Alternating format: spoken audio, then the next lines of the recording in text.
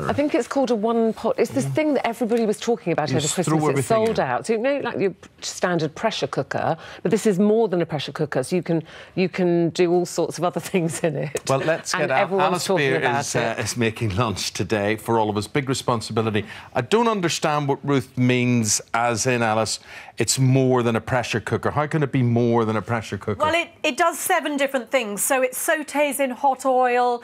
It's a yoghurt maker. It's a pressure cooker, it's a rice cooker. So it has 7 different functions. But the main function is that because it's a pressure cooker, the water inside it gets up to very, very high temperatures and everything cooks that much faster. And what caused the brouhaha that everyone's had everyone jumping up and down and making these little things sell out is that one newspaper reviewer claimed to have cooked a roast chicken in 15 minutes. Now, I'm not sure how she can do that. What I've done is I've sautéed this, as per instructions, for 6 minutes in the hot oil. That's now going back in, bye-bye little birdie, along with some, this is my audition for my own cookery series. I hope you like it. Very well. A bit of time. Time is of the essence.